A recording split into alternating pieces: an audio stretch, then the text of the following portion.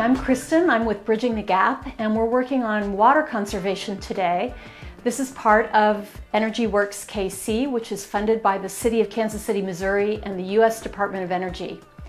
There are lots of ways that we can all cut down on our water bills and also use less energy, because water uses a lot of energy. It's heavy and it takes a lot of energy to push it around and to heat it. So we'll start in the bathroom, because the bathroom is where we use a lot of our water every single day. And the biggest user of water inside the house is a toilet. If you think about it, the average person flushes the toilet somewhere between 5 or 6 times a day. And depending on the age of your toilet, that can add up to a lot of water use. There's one really simple way to have your toilet use less water each time you flush, and it's familiar to a lot of us. You simply take a soda bottle like this one, filled with water with a lid on top, and you put it in the back of the tank, and every time your toilet fills back up, it uses that much less water. One of the ways that you can end up with a really high water bill is if you have a leaking toilet, which can use a couple of 100 gallons of water a day. So to make sure your toilet isn't leaking, you can do a couple of things. One is to take ordinary food coloring and put a couple of drops of it in the back of the tank, and then wait a little while. If the coloring starts to come through in the bowl, you know you've got a leak. If you find out that you do have a leak, the most common culprit for a leak is the rubber gasket in the bottom of the tank. It's just a round piece of rubber that degrades over time and causes your water to leak. And you'll want to take that rubber gasket to your local hardware store so that they can match it exactly and get you a new one, which will stop your toilet from leaking. The age of your toilet makes a big difference in how much water is used every time you flush. The older your toilet is, the more water is used. And how do you know how much water your toilet is using and how new your toilet is? Well, all you have to do is lift the lid and you'll find it stamped on the underneath of the lid or inside the tank itself. If you find that your toilet was manufactured, let's say before 1980, that really is using quite a bit of water every time you flush, probably around 7 gallons. So it may be time to go and look for a new toilet. And luckily there are a lot of great new models on the market. If you look for the WaterSense label from the EPA, you can be sure that you're getting a water thrifty toilet. If you want to go a little bit further than that, you can get what's called a dual flush toilet, which uses less water for liquid waste and more water for solid waste. So inside the house, after the toilet, the biggest category for water use is showers and baths. And we want to make sure that we're being really thrifty inside the shower. And the first thing that you can do is purchase a low flow shower head. And they come in a lot of different formats, including this wall mount version or this version that's a handheld like this.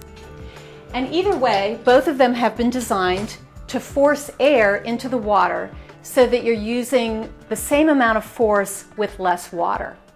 So these low flow shower heads cost anywhere from $25 to $50 or so, and you'll really recover your money pretty quickly in savings on your water bill. And if you really want to get crazy with water conservation, you can actually shut the water off while you're lathering up and shampooing, and then turn it back on for your rinse. So like most ladies, I really love a hot bath, especially in the wintertime. But the fact is that bathtubs use a lot of water, up to 50 gallons more than what you would use if you were to take a shower instead. So I try to use the bath only for a special treat, and if I am going to run it, I only run a very small amount of water in it. So just like with a shower head or with the kitchen faucet, we want to make sure that there's a faucet aerator on every faucet in the house. And it screws in really easily, just like so. And these cost about 50 cents or $1 at your local hardware store. And they'll save you a lot of water over the course of a year. Another easy habit to have is to keep the water running the whole time you're brushing your teeth, which can end up actually using quite a significant amount of water, several gallons, every time you're brushing if you brush for a good long time. So just get into the habit of putting on your toothpaste and starting to brush and immediately turning that water off until you're ready to rinse out again. One of the best ways that you can save water in the kitchen is to install one of these faucet aerators, which works just like a low-flow shower head in the bathroom. As the name implies, the aerator actually forces air into the water, so you're still getting a lot of water pressure, but you're not using as much water when it's running. Be really careful about how much water you're using when you're washing dishes. First of all, you want to use the dishwasher as much as possible if you have a dishwasher, because it uses a lot less water per dish than hand washing. But if you do have a dish that you want to wash, be sure that you're not just running the water the whole time that you're washing the dishes and letting it drain through. What you want to do is, in many cases with a large pot, just take the pot, fill it with water, and have that be your actual little sink. And you can do some other smaller things inside of this pot, and then just do a quick rinse. So the dishwasher is one of the best friends that we have for water conservation. It doesn't use very much water per dish to clean it. To make sure that it's operating most efficiently, you want to fill it full, but not too full, so that the dishes have a chance to really get clean. Of all the uses that we have for water at home, the single biggest user of water is irrigating your lawn and garden outside. That uses up to 60% of your water use in the course of the year, and really you're only doing it for a few months. So it's a lot of water coming out of your garden hose. So one way to make sure that you're getting the maximum benefit for the water that you're using on your lawn and garden is to water in the morning when it's cooler and it won't evaporate as quickly. Here in the states of Kansas and Missouri, we have fantastic native plant species that don't use very much water at all. The grass that we're so used to on every American lawn is actually very water thirsty, as well as needing to be mowed a lot. So you're really better off if you can replace as much of your grass as possible with far less water-intensive plants. Put in your garden a drip irrigation system. Now, a drip irrigation system, instead of broadcasting water over the top of a plant, delivers a very small and thrifty amount of water at the root of the plant, where it is less likely to evaporate and where the plant can get the maximum benefit from it.